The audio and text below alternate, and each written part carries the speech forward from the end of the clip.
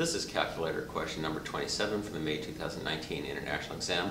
College Board gives us a box plot and asks us which of these statements must be true.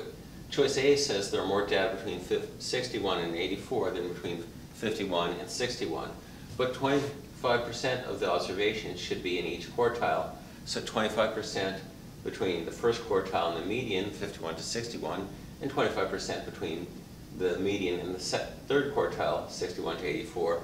So there should not be more data in one block than the other.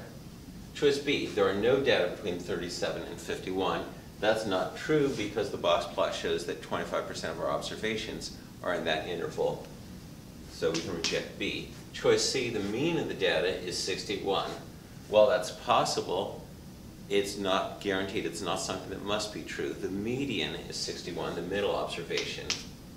Choice D, the range of the data is 50. The box plot shows the maximum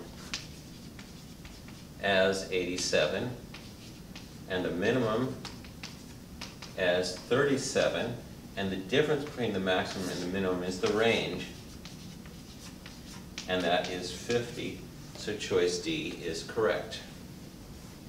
College Board often asks you to interpret box plots, sometimes more than once per exam, so it's worth learning these.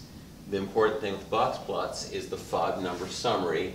The minimum, the first quartile, the 25th percentile, the median, which is the 50th percentile, the middle number if they're written in order smallest to largest, the third quartile, the 75th percentile, and then the maximum.